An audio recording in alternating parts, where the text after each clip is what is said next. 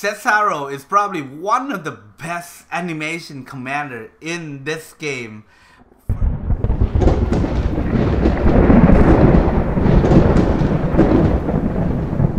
First time I full pull him during the live stream, I was so happy to have him, but however performed well in the lower level. So in this video we're gonna try to see like how's the Kraken Cestaro are doing. Is it worth investing in Cestaro? Alright, we do have one of the guy that have one of the first Cestaro equipment, Nikki, but we unfortunately we don't really see him as much anymore. However, with this build right here, we can replace Nikki with Tox Troop build. It's like a basic Halberdier, Dragoon, and Corsair. Okay, these are like normal. We have a unique to refine. Okay, Commander 40% chance focus damage deal +6 when dealing focus damage can stack up to 5 times. Okay, focus is 6%. Holy crap, that's pretty high. This is the best armor right here. I actually have this, but in the budget version. Okay, so we have focus +42 and resilient of Evilman. So Evilman defense here, and then we have focus damage +12. Okay, this is the first time I actually see anybody using this skill. Usually it's Hysteria. And lastly, box of knowledge. Like what? Strategist.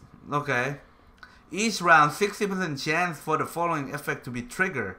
Focus damage +9. Okay, which is not high. Let's move on to the skill, guys. This one is Ring Wrath. Is pretty much maximum stun. If you guys don't know Ring Wrath, man, I don't know if you should continue to play evil. Lord of the West, ladies and gentlemen, allies commander each round deal 190 focus damage, but will no longer launch normal attack. This is deal damage again. Whoa, what's going on here? Spell Seeker increased focus. Plague, this is anti-heal.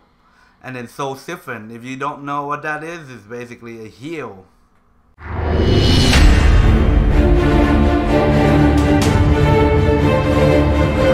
Commander damage is 188k for this. And this is versus Gandalf, ladies and gentlemen. You have to remember this. It's one of the tanky good unit out there. What if he fights some other commanders?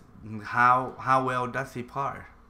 Gandalf the White, 277k for commander damage, guys. This is like, huh? What?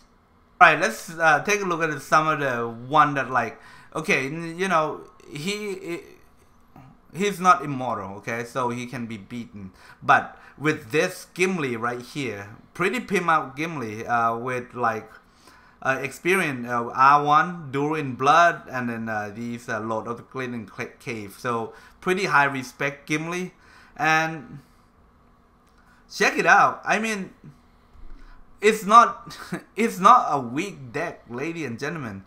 It's 276 commander damage versus 242. Both are dishing out high commander damage. This is like neck to neck, guys. So pretty good job for these builds. So if you want Cestaro to be successful, I'm not saying that you need to go for the unique, because not everybody can have the unique. But this build right here, basically you're just gonna keep punching out like focus damage. So it will be like alternative for like, you know what, sometimes when you fighting other people and they just put like a burn protection and your Witch King is like Gimp, this will be one of the options that you want to explore. You know, unless like you want to use Sauron, and then Sauron will be, they just put a Madness Helm on and you just be like, okay, you just die. You just have to accept your fate. But this commander right here, it is very interesting how they works, and I'm so glad that I actually meet someone that actually know how to play these commanders, because I wanted to invest in them, but yeah, I don't know if it's really worth it, you know. But when you see it, you'll be like, oh hey, it's actually not bad, right?